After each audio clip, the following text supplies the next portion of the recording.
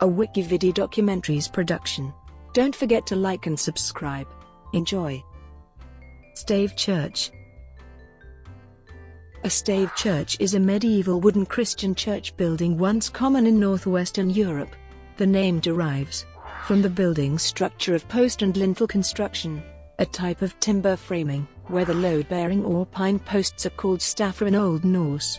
Two related church building types also named for their structural elements, the post church and palisade church, are often called stave churches. Originally much more widespread, most of the surviving stave churches are in Norway.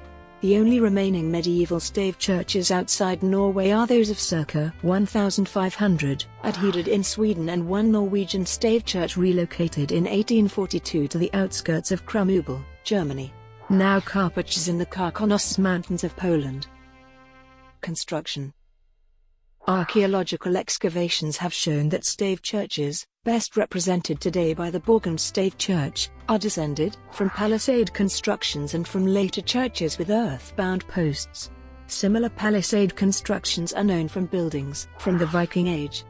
Logs were split in two halves, set or rammed into the earth and given a roof. This proved a simple but very strong form of construction. If set in gravel, the wall could last many decades, even centuries. An archaeological excavation in Lund uncovered the post holes of several such churches. In post churches, the walls were supported by sills, leaving only the posts earthbound.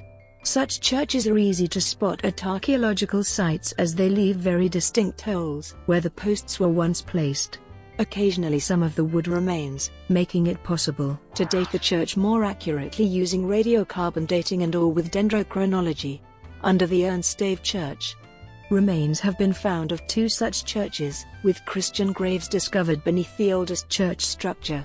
A single church of palisade construction has been discovered under the Stave Church.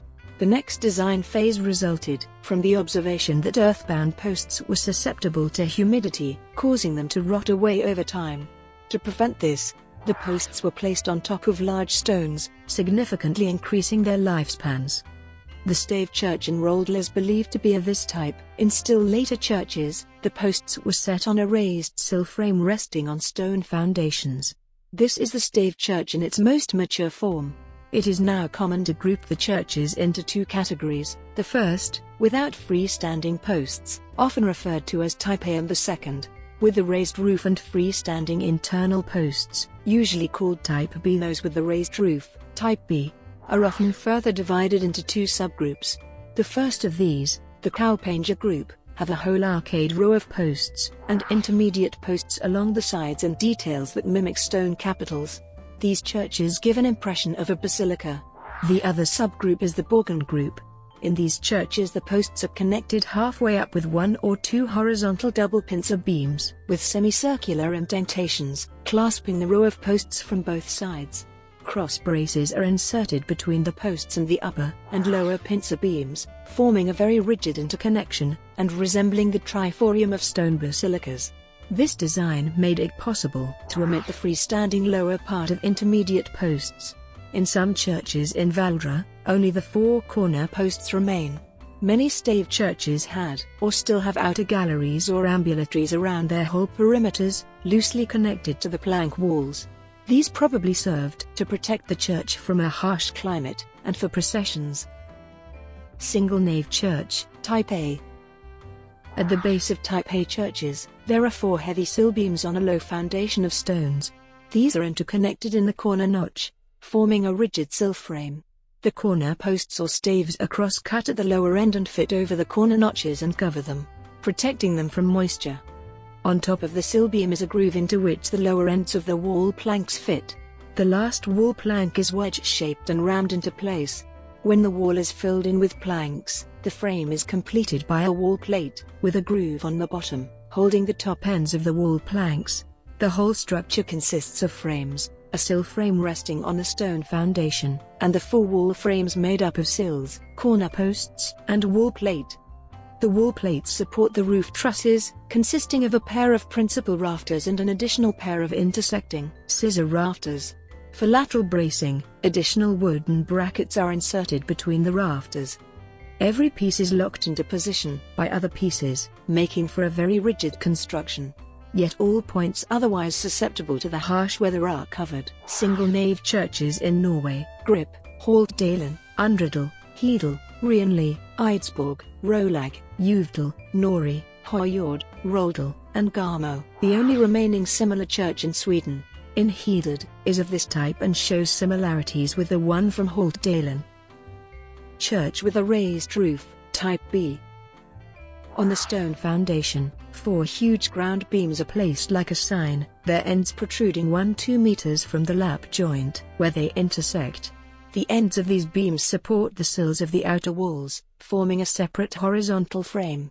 The tall internal posts are placed on the internal frame of ground beams, and carry the main roof above the central nave. On the outer frame of sills rest the main wall planks, carrying the roof over the penters or aisles surrounding the central space. The roof thus slopes down in 2 steps, as in a basilica. The tall internal posts are interconnected with brackets, and also connected to the outer walls with aisle rafters, creating a laterally rigid construction. Closer to the top of the posts, shorter sills inserted between them support the upper wall. On top of the posts, wall plates support the roof trusses, similar to those of the single-nave churches. The Kaupanger group consists of Kaupanger, Urns, Hoppestad, and Lom. The Borgund group consists of Borgund, Gol, Heg, Hor, Loman, Ringebu, and Oyur. This form of a church can also be recognized from the holes which remain from earlier earthbound post churches built on the same sites. Little is known about what these older churches actually looked like or how they were constructed, as they were all destroyed or replaced many centuries ago. History. Stave churches were once common in northern Europe. In Norway alone, it was thought about 1,000 were built. Recent research has upped this number and it is now believed there may have been closer to 2,000. Norway. Most of the surviving stave churches in Norway were built 1150–1350. Stave churches older than the 1100s are known only from written sources or from archaeological excavations, but written sources are sparse and difficult to interpret. Only 271 masonry churches were constructed in Norway. During the same period, 160 of these still exist, while in Sweden and Denmark there were 900 and 1800 masonry churches respectively. Frostdating law and gillating law rules about corner posts shows that stave church was the standard church building in Norway, even if the Catholic Church preferred stone. All wooden churches in Norway before the Reformation were constructed with staves. Log building is younger than stave building in Norway and was introduced in residential buildings around year 1000. Stave building is not influenced by the log technique. The word stave church is unknown in Old Norse, presumably because there were no other types of wooden churches. When Norway's churches after the Reformation were constructed in log, there was a need for a separate word for the older churches. In written sources from the Middle Ages, there is a clear distinction between stafr and thili, or vegthili. However, in documents from the 1600–1700s, stave was also used for wall boards or panels. Emil Eckhoff in his Svenska stavkirkor also included wood-framed church buildings without posts. According to Norway's oldest written laws and Old Norwegian homily book, the consecration of the church was valid as long as the 4 corner posts were standing. One of the sermons in the Old Homily Book is known as the Stave Church Sermon. The sermon dates from around 1100 and was presumably performed at consecrations, or on the anniversary of such. The sermon text is a theological interpretation of the building elements in the church. It names most of the building elements in the stave church, and can be a source of terminology and technique. For instance, the sermon says, "The 4 corner posts of the church are a symbol for the 4 Gospels, because their teachings are the strongest supports within the whole of Christianity." Church building was mentioned in the Gulatingssloven, which was written down in the 1000s. In the chapter on Christianity, the 12th article states, in Norway, stave churches were gradually replaced. Many survived until the 19th century, when a substantial number were destroyed. Today, 28 historical stave churches remain standing in Norway. Stave churches were particularly common in less populated areas in high valleys and forest land, and fishermen's villages on islands and in minor villages along fjords. Around 1800 in Norway 322 stave churches were still known, and most of these were in sparsely populated areas of Norway. If the main church was masonry, the annex church could be a stave church. Masonry churches were mostly built in towns, along the coast, and in rich agricultural areas in Trøndelag and East Norway, as well as in the larger parishes in fjord districts I Western Norway. During 1400s and 1500s no new churches were built in Norway. Norway's stave churches largely disappeared until 1700 and were replaced by log buildings. Several stave churches were redesigned or enlarged in a different technique during 1600–1700. For instance, Flesburg stave church were converted into cruciform church partly in log construction. According to Dietrichson, most stave churches were dismantled to make room for a new church, partly because the old church had become too small for the congregation, partly because the stave church was in poor condition. Fire, storm, avalanche and decay were other reasons. In 1650 there were about 270 stave churches left in Norway, and in the next 100 years 136 of these disappeared. Around 1800 there were still 95 stave churches, while over 200 former stave churches were still known by name or in written sources. From 1850 to 1885 32 stave churches fell. Since then only the Fantoft stave church has been lost. Hedared stave church was the first stave church described in a scholarly publication. When Johannes Flinter wrote an essay in Samlinger til det norske folksspråk og histoire. The book also printed Flinter's drawings of the facade, the ground floor and the floor plan, the first known architectural drawing of a stave church. Other countries.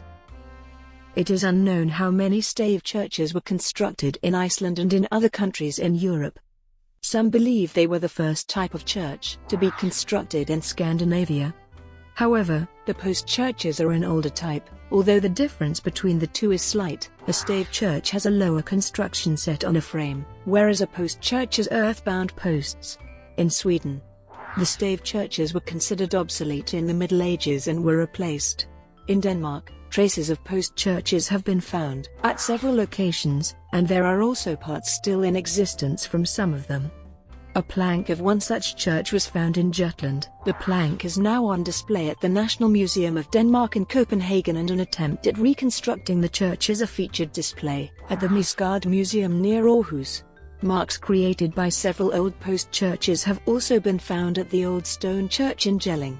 In Sweden, the medieval Hedared stave church was constructed circa 1500 at the same location as a previous stave church. Other notable places are Maria Minor Church in Lund, with its traces of a post church with palisades, and some old parts of Hems stave church on Gotland. In Skåne alone there were around 300 such churches when Adam of Bremen visited Denmark in the first half of the 11th century, but how many of those were stave churches or post churches is unknown. In England, there is one similar church of Saxon origin, with much debate as to whether it is a stave church or predates them. This is the Greenstead Church in Essex. Generate consensus categorizes it as Saxon. There is also another church which bears similarities to stave churches, the medieval stone church of St. Mary in Kilbeck in Herefordshire. It features a number of dragon heads. In Germany, there is one stone church with a motif depicting a dragon similar to those often seen on Norwegian stave churches and on surviving artifacts from Denmark and Gotland. Whether this decoration can be attributed to cultural similarities or whether it indicates similar construction methods in Germany has sparked controversy. During 1950–1970 post holes from older buildings were discovered under Lom stave church as well as under masonry churches such as Kinsarvik Church, and this discovery was an important contribution to understanding the origin of stave churches.